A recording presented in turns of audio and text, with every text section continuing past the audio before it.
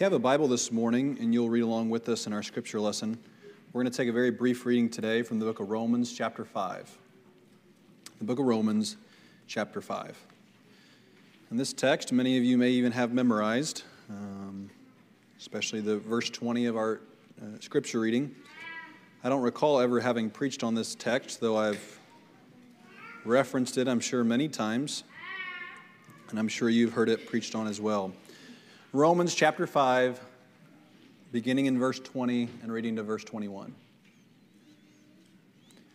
It says this: Moreover, the law entered that the offense might abound. But where sin abounded, grace did much more abound. That as sin hath reigned unto death, even so might grace reign through righteousness unto eternal life by Jesus Christ our Lord. And that'll conclude our reading this morning. It's Romans chapter 5, verses 20 and 21. And our thought will come from verse 20. And the title of our message today is Abounding Grace. Abounding Grace.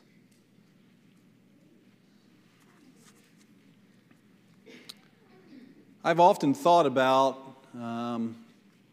things that are unknown to us right now. Think, for example, if one of us in here has an illness. We just don't know about it yet. It's there. It may even be a fatal one. But we have no idea it's there. I was thinking about the Wheat family. Night after night, they slept in their house. Things were fine. A storm came after storm came, and they never knew that those storms and that weather was just slowly leading to a day where their house would collapse. Had they known, they would have made provisions. But they didn't know. Only God knows those things. And so, oftentimes what we need is an instrument of sorts or a change of perspective of sorts. Say, for example, you start feeling symptoms of something physically being wrong. You're going to go into a doctor and you're going to ask that doctor, will you look me over? And if he can, by his own discernible expert eye, find the cause of your problems, then he's probably going to use some technology that's been invented in the last number of years to be able to see past what the visible eye can see. And so he might order a CAT scan or a PET scan or an X-ray or any number of things that he might discern what the underlying issue is. Because you see, in a situation like that, there are really two problems. One is the problem itself, but the greater problem is your ignorance to what that problem is. And so to adequately address the core problem, you've got to fix the problem of your and my lack of knowledge. Now, in one sense, going into a doctor under those circumstances is a very split feeling. We had a friend here recently, some of you may know them at least online, who had their daughter started showing symptoms, started losing weight very rapidly. And so they went to the doctor and they ran test after test after test. And her health continued to decline. And every test came back negative. There was nothing wrong. And so on one hand, they're holding their breath, hoping that the tests come back negative because they don't want their daughter to be diagnosed with some of the more significant issues like leukemia and other things that worried them. But on the other hand, that negative test just compounded the problem because it did not allow them to know what to do to address the underlying issue. Now, thankfully this week she's seen some improvement, and yet still strange. They still don't know what was wrong and what she was struggling with. It's a very torn feeling. Because on the one hand, the knowledge is needed, but on the other hand, the way that that knowledge will make you feel when you have the knowledge of what is wrong can be heartbreaking. See, I think today many people avoid anything about religion, and they don't realize it's for the same reason. Right? Is that they know inherently God has made itself evident to all of us, and Romans chapter 2 tells us that tucked down in our conscience, God has written a moral law which testifies to us and makes accusations against us when we have broken the laws of God. And so you don't have to darken the doors of a church. You don't have to listen to a preacher. But rather, God tells us that in the intricate design of human beings, He has put inside of you a preacher, one that proclaims to you when you have sinned and what you have done wrong. And the Bible calls that the moral law. You and I know when we have done wrong because our conscience testifies of it. So then why go to church at all? Why do we need to darken the doors? Why does the Bible tell us in the book of Hebrews that we don't need to forsake the assembling of ourselves together? Well, simply because what Timothy tells us is that our conscience can become hardened. Or in other words, when we hear that message coming from our heart over and over again, we can dull that voice, we can harden ourselves to the convicting power of that voice and continuously ignore it. No different than when you learn to play the guitar, and as you put your fingers upon the frets for the first time, it hurts.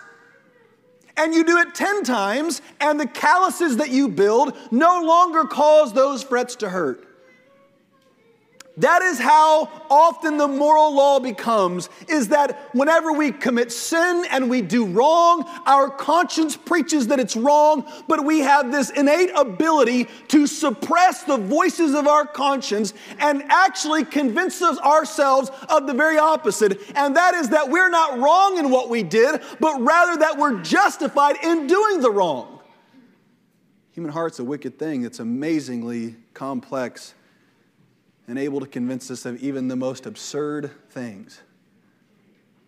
We don't have to look very far to see that, right?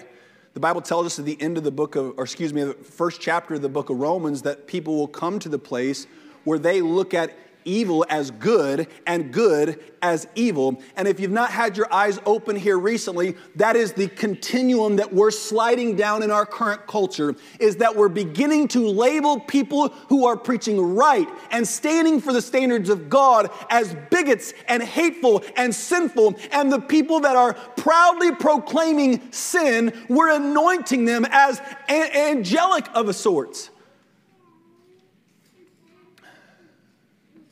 What we need, what every person needs, is for God to speak truth to our hearts. Verse 20 in our scripture text tells us of this form of grace that does not feel when it comes like grace. The Bible says, moreover, the law entered that the offense might abound. Or in other words, from the time of Adam until the time of Moses, the book of Romans chapter 3 tells us that there's many people that lived and they committed great many sins, but those sins were not similar to the one that Adam committed. It was different. And yet from the time of Adam to Moses, there was no law that had been given.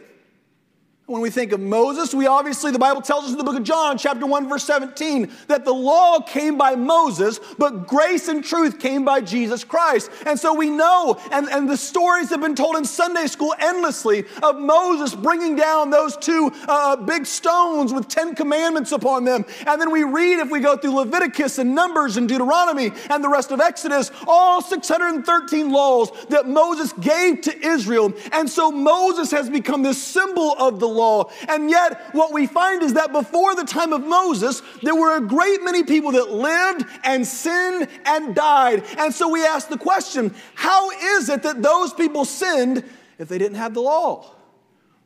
Or in other words, how could I hold somebody accountable for something if I didn't tell them not to do it in the first place? I don't hold my children to that standard. I don't think it's a fair standard to hold children to.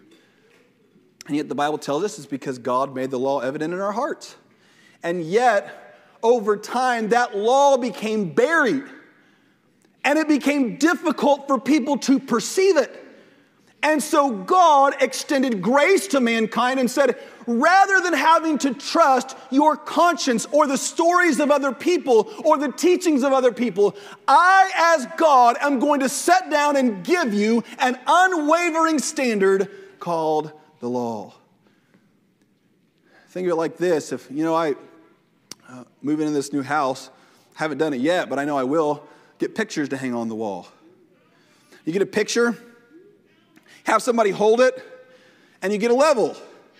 And to the discernible eye, it looks perfectly straight. And then you realize, well, the wall is not level. I remember the first time that I ever had somebody tell me that. I was at my aunt's house. I was about 17. And she said, well, the wall is not level. That's impossible. I didn't know anything about building. What do you mean the wall is not level? But it wasn't. And so then she had to find a way to make the picture slant like the wall. Right? That was fun. The law that God gave was meant to be a standard. Something that even if you put yourself against the backdrop of civilization, and you look at all the other people, and all the other people tell you, you're holy, you're good, you're just, you're a good person, and people do that to one another. People laud one another with praise, building each other up, because often what it's a way of doing is by me building you up, I recognize that I have qualities similar to you, and so by justifying you, I can also justify myself. You see, God saw mankind standardless except for the standard that he had wrote on their heart. And so God, by his grace, gave this law to mankind. And the purpose of the law, what Romans chapter 5 verse 20 tells us, is that the purpose of it was so that the offense might abound. It's the opposite of what human nature tells us to do, because normally what we're told to do is when we're given a standard, most people's compulsion is to be deemed righteous, I must keep everything in the law. But the Bible tells us that when God gave the law to Moses, the fundamental purpose was not to justify mankind, for the Bible says this, that if a law could have been given which would have brought righteousness, then righteousness would have been by the law. But in other words, if God could have created rules and you could have kept them for salvation, he would have done it. But mankind is so plunged into sin that there is not a rule that God could give that mankind would not break. What better example than the most simple law that God gave to that perfect man and woman, Adam and Eve in the garden? How many times have I thought of the silliness of that law? A law that I give my 3-year-old was the law that God gave to Adam and Eve in that perfect state. Don't touch it. That's it. Don't touch it. And if you do, here's the consequence. God gave a simple law. Adam and Eve were in exalted state to what you and I are, and yet still righteousness was not able to even be preserved through the law. See, the law was never meant to be given for people to earn salvation. Listen, you're a kid. You might be like I was as a kid. I was a rule keeper. I wanted to do the right thing. I wanted to obey my teachers. I wanted to obey my parents. I wanted to go the path of least resistance. And there was this subconscious part of me that told me, if I'm a good kid and I'm a good person, certainly when God looks at me, I know what I hear preached from the pulpit. I know what my parents have taught me. I know that I need to be saved, but certainly there will be a lighter judgment upon me if I kept the law better than other people did.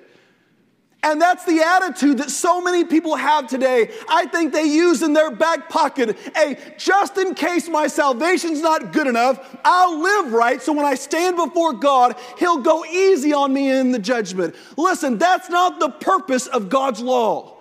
God's law is not meant to pat you on the back and say, you kept this one. Good job today. You haven't broken many rules. You can go to bed and I'm going to bless you in the morning. That is not the purpose of God's law, but rather God's law was given to magnify how awful our sinful nature really is. You are bad. You are sinful. And so am I. And our culture does everything they can to lessen the impact of that. And when people, I've seen so many times, when people who are not of a religious background and these children get to the age of accountability and they start feeling the guilt of their sins, everyone around them comes around and tells them, and the first thing they often say when they start feeling low in their self-esteem and guilty for sin, they say, well, you're a really good kid. And look at all these wonderful things that you have done. And I think, you're giving them the opposite of what God says is exactly what they need. I don't want a doctor, if my children or if I'm diagnosed with cancer, I don't want a doctor coming in and saying, you're going to be just fine. Just take some vitamins, take some minerals, eat your fruits and veggies, and you're going to be good. He may at the moment make me feel okay. But the reality is that man loves himself and hates me. He loves himself because he doesn't want to be the bearer of bad news. And you know, we have a world today of preachers, of religious figures, of pundits on TV, of psychologists and psychiatrists and counselors at schools all over the place. And what they're afraid to do is speak truth to people. And because they're afraid to speak truth to people, people live their life in this distorted understanding of the world. And yet what they feel and sense within is that their heart and their mind and that sin continuously, increasingly becomes this rowdy taskmaster that controls them. And it breaks my heart when sometimes people are reaching out and desiring truth, and they come to a place that is supposed to be like the doctor to give them healing, and yet they come and they really get a medicine that is going to worsen their case. What people need today is truth with love. When you're talking about your children, or your grandchildren, or your neighbor, we have this tendency in our culture, we have this commandment. It's the golden commandment of the American culture. And here's what it is. You ready? Be nice. Be nice. Don't ever break that commandment in the American culture, because if you do, you'll be called every name in the book. Hateful, judgmental, holier than thou, racist, xenophobic. You'll be called everything. And the merits of what you are saying are completely ignored because you broke the one commandment. Be nice. Reality teaches us this. If you're just going to be a competent adult in the world, you've got to learn how to handle hard news. Feedback about your job. Feedback, constructive, sometimes hurtful responses about your behavior, about your words, about your parenting. And yet all those things are necessary. That's just for this life. How much more the life to come? You see, the Bible tells us here, the law was given that sin could be made clear. That's why it was given. It's the level. It's the CAT scan. It's the microscope that is able to look past what man's eyes can see, because God sees beyond those things into the heart. And God speaks. And when He speaks beyond what is readily observable to us. And the law was given in order for us to better see our sin. And so when we glance at the law of God, and that's what the next thing, it says this: for where sin abounded. So you look at the law of God, and we set the standard up on the wall, and we look at it. And we could do a great number of things to that. We could just take me, and I could set out that law for you, and I could say, I want you to judge me according to God's standard. You can ask me any question you want. You can dig in my life in any way you want. And let's say that I was willing to be completely transparent to you. And you used a microscopic view on my life or on any person's life. What you're going to find is that sin stains it all. Your will, the things that you want, are stained with sin. Your mind and the things that you can conceive of is stained with sin. Your affections, what you like. You know those things that you like that you don't talk about? The things you love, stained with sin. Your memory embellishes, doesn't it? Right? There's always that fisherman's joke. The fish wasn't that big. It was that big. Right? And obviously it's kind of a joke, but it's also kind of a indicative of our fallen human memory. When we repeat stories that are trying to express something that was great or wonderful, does it not fall within the temptation of our hearts always to exaggerate and use hyperbole so we can describe and impress the person that we're speaking to? All of that is a pattern or a stain that is revealed of our sin as human beings. Every aspect of the human person is stained with sin. Or we could just take the panoramic view. You know, that's the view I always prefer. I feel like oftentimes people will sometimes get caught up in the little details. And I like taking a step back and looking at kind of the big picture. Sometimes I get lost in the big picture because I do that too often and I don't observe the details closely enough. But let's take the panoramic view. Let's step back from observing just a person and let's observe the world in general. And if we look around the world, we don't see good taking place, do we? If I was to ask every person in this room, when you look ahead in America 30 years from now, do you see hope or are you fearful?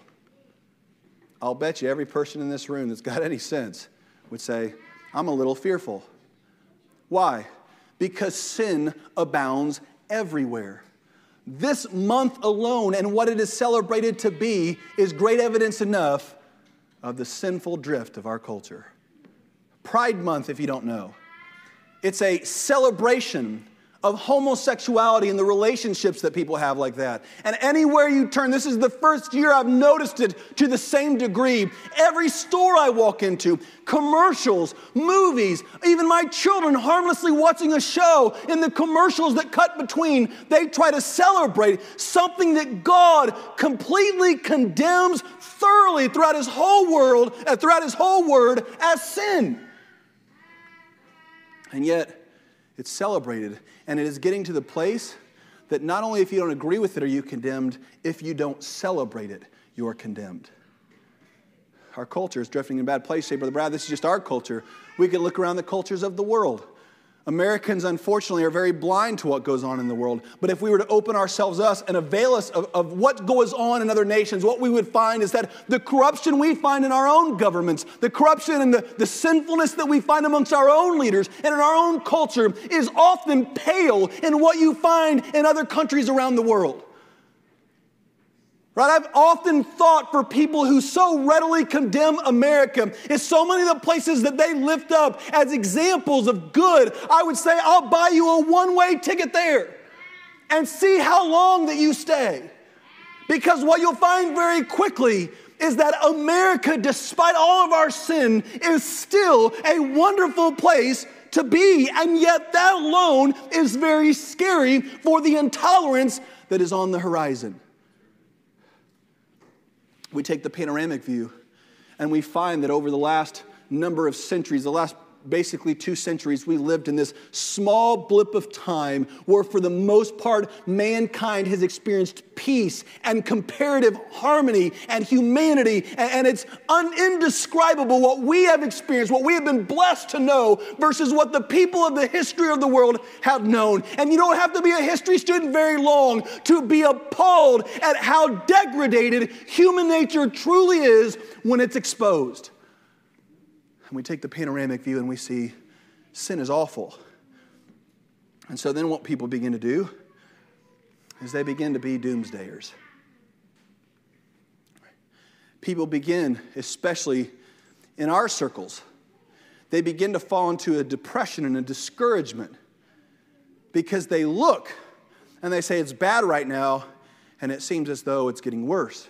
And they take our situation, they compare it to Rome, and they compare it to Greece, and they compare it to Persia, and they compare it to Great Britain, and they compare it to empires past, and they say, we're on that same trajectory downhill, and they get to be doomsdayers and depressed and discouraged, and it gives us the temptation to just throw up our hands and say, well, at least I'm going to heaven, I'm ready to go, forget everyone else, I'll enjoy the pleasures of sin for a season, and just whatever happens, I'll trust God because I'm going to heaven. And yet, to me, this scripture gives us so much hope not to do that. The law entered to tell us we're all sinful, and sin reigns in this world, and the king, the prince and the power of the air, does, yes, have great power, and his reign and his domination is noticeable everywhere you turn. And yeah, this is one of the many redeeming phrases, in my opinion, of the King James Version of the Bible, because it's such a beautiful, short statement of profound truth that a person ought to memorize and remember in times of discouragement. Where sin abounded, grace did much more abound. Listen, this isn't Paul's opinion. This isn't Brother Hicks trying to preach a health, wealth, and prosperity. Everything's going to be good in the end gospel, right? Because you can go and pay people to do that. And it's easy to find every preacher on the street that will tell you only good news. And yet, we cannot be lost in Satan's trick in trying to also convince us of the opposite extreme. Not that everything is great, but that nothing is going to be okay. That we're doomed and that we must despair of our lives and of the hope and the future of our loved ones because it's all going to be flushed down the toilet and then things are awful. Rather, what the Bible tells us is that yes, what you observe is much sin, and sometimes it runs rampant, and sometimes it appears as though that the prince of the power of the air, that he roams about and that he has a scepter sitting upon his throne, conducting the affairs of man. And yet the Bible tells us this, where sin abounded, grace did much more abound. Friends, we have the throne of grace in heaven where God sits and his power has never been diminished, and he still has the same power to reach upon this earth and to affect the heart of men as much as he ever has, and I'll even go as far to say he has the willingness to do so. God's grace abounds much more than sin abounds. And that is what gives us hope to keep going on. Do you have a loved one who's been out of church, who has given up and cursed the ways of God, who hates Old Union Church, has uttered the words, I'll never be back? Grace does much more abound. You got lost loved ones. Getting up in years, we were at Fairview Memorial on Wednesday night. 70-year-old man, I don't know how old he was, still seeking the Lord. No doubt feeling discouraged. No doubt thinking about his time that he has left. And I just wanted to shake him and say, grace does much more abound. All of your hopelessness, all the feelings that you might feel that arise up in your body, there is hope, and it's real, and it can be tangible at the foot of grace. Oh, the story. You know, I think today we struggle with it because we see so few stories of extraordinary grace. That's why we struggle with it today, right? If we saw extraordinary pictures of grace, it would change us. That's what Paul told us in the book of Timothy, right? Do you remember Paul's testimony as he's writing to Timothy, one of the first books that he's ever written, in the very first chapter? I want you to listen to this hope that Paul the apostle, he believes that part of the reason God called him to be an apostle, part of the reason why God saved him was not just because of the gifts that he had, the natural talents that he had, but it was more than that. It was because he was a horrible, despicable sinner, and that God wanted to make an example of how great the grace of Christ was in saving him. Listen to this text. It says this, knowing this, that the law is not made for a righteous man. We've already spoke about this morning. But for the lawless and disobedient, for the ungodly and for sinners, for unholy and profane, for murderers, fathers and murderers of mothers, for manslayers, for whoremongers, for them that defile themselves with mankind, of men stealers, of liars, perjured persons, and if there be any other thing that is contrary to sound doctrine. I want to stop there for just a moment. I heard this week of a couple coming into the church that were homosexual, just in one of our churches that was having a revival up where I come from. And they came in, and one of the deacons called me, and he was all concerned and rattled by what took place, because they came in and they were sitting there listening, and he said, what should we have done? I said, what do you mean, what should you have done? Where else would you want them to be?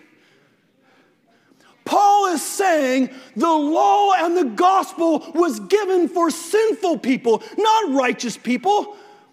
God doesn't want his churches full of suits and ties and dresses. God wants his churches full of broken people, sinful people, people who are liars, people who are swindlers and cheaters, homosexuals, racists. This is the place for those people to be, because that's what the gospel and the law was given for.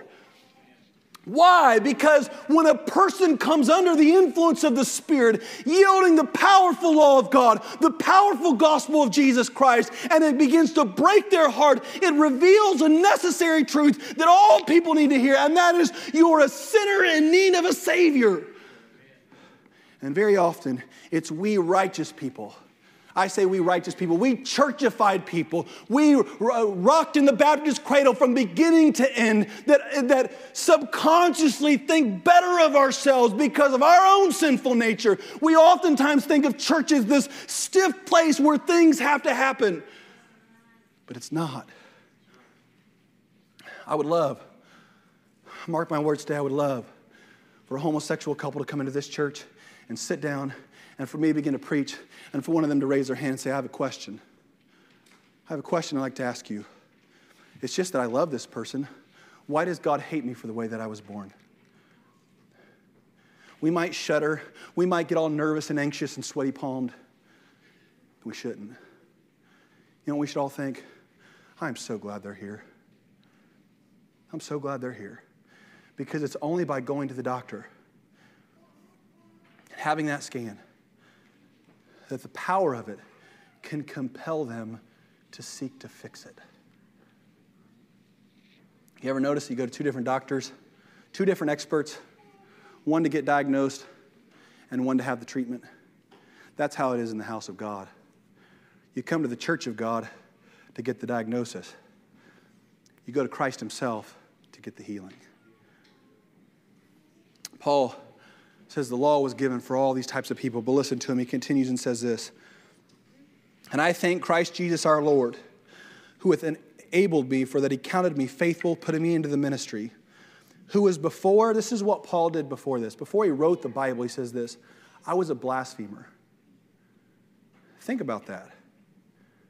You know what a blasphemer does? Use God's name in vain. You ever watch a movie? They say cuss words. You know, there are some cuss words where one of them slips out of a character's mouth, and I'll say, okay, I'll pass that by. As long as it doesn't get worse than that, it's just one cuss word.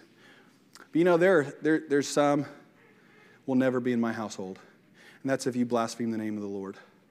I don't care how well reported the movie is. I don't care if it wins all the Golden Globes. I don't care how many church people tell me I need to watch it. If you're holding God's name in vain, I will never watch that movie. Never be. It shouldn't be in your house either. He says, not only, he wasn't just an observer of it, he was a participant of it. He blasphemed God's name. Imagine all the horrible things that Paul said about Jesus Christ before he got saved. Imagine there as he was standing observing the stoning of Stephen, all the horrible things that he was deriding Stephen about. Paul says, I was a blasphemer. I was a persecutor. Today, in our culture, we're at the blaspheming part. That's where we're at. It would not surprise me at all if someday, in the not-so-distant future, there were pride rallies held at our church outside to disrupt us. That wouldn't surprise me. It goes on in other places in our culture, in our country, where people try to deride and cause a disturbance. But they stop right now at blaspheming. Paul didn't stop there. He took it a step further for people who were followers of Christ. He hurt him. He persecuted him. He killed him. He put him into prison. And he sought legal rights to do it. What do you think the ACLU is doing in our country today? Other than seeking legal rights to oppress people who have genuine religious conviction that Jesus Christ is Lord and that the Holy Bible is the truth, the real standard of God. That's exactly what they're doing. All in the name of freedom. Here Paul says, I was a blasphemer. I was in those pride rallies. I was like those that are reported of over in the Middle East that capture men and put them into prison and murder those people. Stories that at this moment seem a long way off. Paul says, I was that. And he says, but I obtained mercy because I did it ignorantly and in unbelief. You know, those people in our culture that do that, they're not our enemies. You realize that? I was in Salt Lake City one time for work. When I was walking to the place I had to work, there was a big rally, big held, right by the Mormon temple. Purposeful, right? Blatant, provocative is what the attempt was to be. They were being loud and yelling and trying to hand out memorabilia. Oftentimes, God's people can be, the action should detest us, but the people should not. They're not our enemies. Why? Because so many of them do it just like Paul did. Ignorantly and in unbelief. And Paul says this, I obtained mercy of God because I did it ignorantly. Or in other words, this, God looked down from heaven. He saw that Paul had been trained and is indoctrinated to be that way. So God had mercy upon him.